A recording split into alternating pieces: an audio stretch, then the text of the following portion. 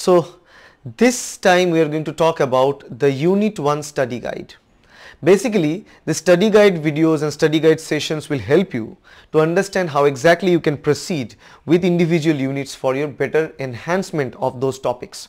That will include the tips to prepare a particular unit, that will include the most important topic list and also secret topics which are important in this upcoming CSIR NET exam for your preparation. By studying last 5 years of question papers, we have developed this study guide. So take it seriously, because this study guide is going to help you immensely to understand what to read and what to left for each and every single topic and each and every single units. So let's start with the very first unit, that is biochemistry. Unit 1 in CSIR NET is biochemistry, and let me take a color for all of you and let's start to talk about the study guide for unit 1. The very first question that I say in a study guide, how many questions you can expect from unit 1, and for part B you expect 5 questions, for part C you can expect near about 6-7 questions in CSIR NET exam from unit 1. The second thing is what are the topic distribution between part B and C questions. Part B is approximately 40% and part C questions from unit 1 consist of approximately 60% of the questions. So you'll expect more of a part C question, more of an analytical question in unit 1 biochemistry than memory based questions. Now these are the topic list, these are the topic that we will discuss in the class, and these are the topics that are really important. Apart from that, there are also some extra topics that I'll add at the end of this video, but here these are the topics that you must prepare, must read. Enzyme catalysis and inhibition, 1 to 2 questions from that. Carbohydrate metabolic biochemistry. Carbohydrate biochemistry means it's simply structure, monosaccharide, disaccharide, polysaccharide, 1 question. Protein biochemistry, structural, particularly structure and titration of amino acid, that is 2 questions. Hemoglobin and myoglobin, 1 to 2 questions. Glycolysis, TCA cycle, pyruvate dehydrogenase complex, electron transport chain, which is all a part of gluconeogenesis, pentose phosphate pathway, glycogen metabolism. This is all part of carbohydrate metabolism, and this is the most important part here, carbohydrate metabolism, and you can expect 3 to 4 questions from that. In part C, particularly we are talking about part C here, not about the part B, because our concern here is to prepare part C very well, because part C consists of 50% of the total marks of CSIR NET life science exam. So now it's time to say what to do in order to prepare biochemistry very well, and what I can say is that invest most of the time understanding carbohydrate metabolism, because carbohydrate metabolism will consist of most of the question. Most questions will be from that part. So if someone asks me that what should I prepare in biochemistry, it's huge, tell me something that I can prepare in low in less amount of time, I can say only go for carbohydrate structural chemistry, protein structural chemistry and carbohydrate metabolism. That will be the important. Prepare metabolic regulations and enzyme names very carefully. So while you are preparing metabolic regulations, you need to understand the process of regulation in details. Don't try to mug up, but try to understand the process. If you understand the process, it will stay with you for a long time, but if you mug it up, if you just remember that, you will forget. And also remember enzyme names in different stages. You don't need to look at the structures and all, but names of the enzymes, particularly enzymes of glycolysis, TCA cycle, pyruvate dehydrogenase complex and electron transport chain are really important.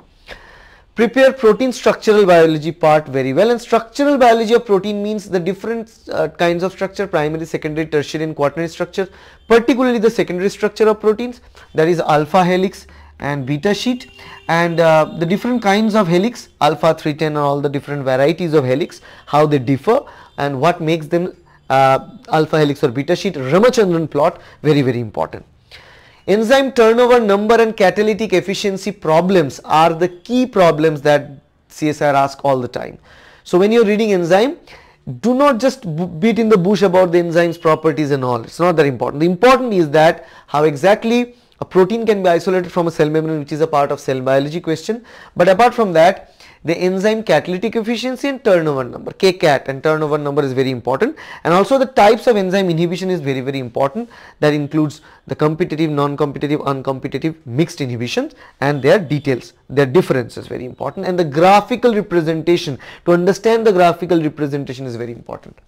60% of the questions asked in this biochemistry chapter, unit 1, are analytical in nature, and among those 60% also 30 to 40% of the question are mathematical in nature.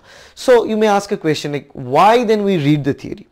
If you don't know the theory, you cannot answer the mathematical question in biochemistry. So obviously you need to understand theory very well before understanding the math problems. And practice analytical and biochemistry mathematical problem once the theory is over only. Do not just start with the mathematical problem. If you are good with biochemistry, you know that you are good with biochemistry and you have a good preparation earlier, then you can continue with the math analytical problem from the beginning. Okay, just a minute. Okay, so this is what you should do.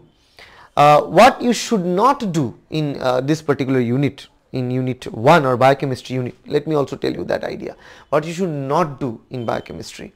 In biochemistry you should never ever mug it up, because you know in biochemistry there will be portions that you should remember, recall.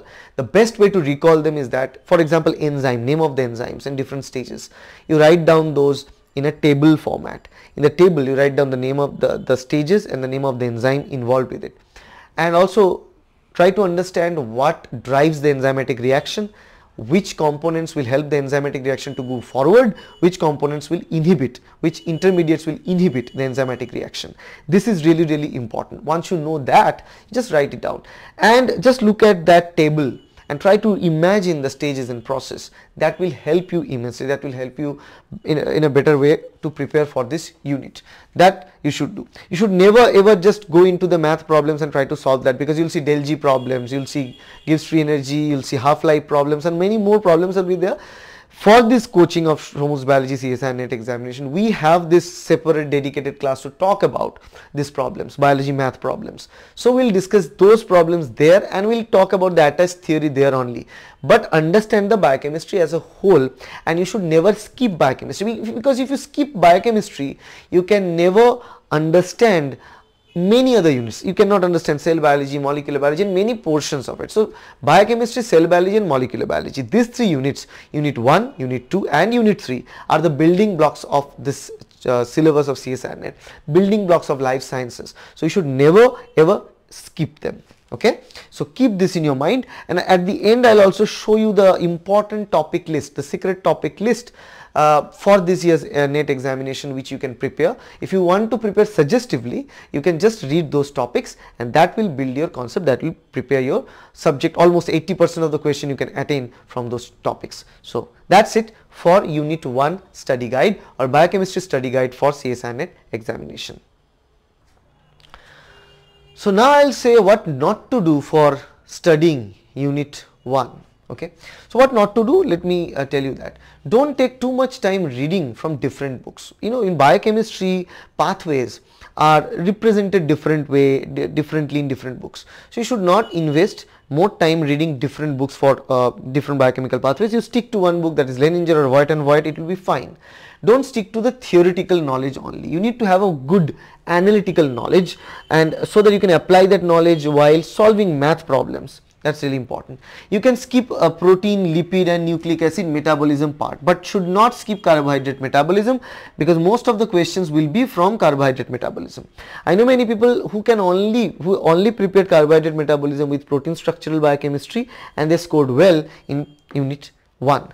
Don't start practicing mathematical problem from day 1 if you are new to it, if you are new to the topic. If you already have prepared it, then you can go at it. Otherwise, practice it only, the theory is over. And these are the list of topics.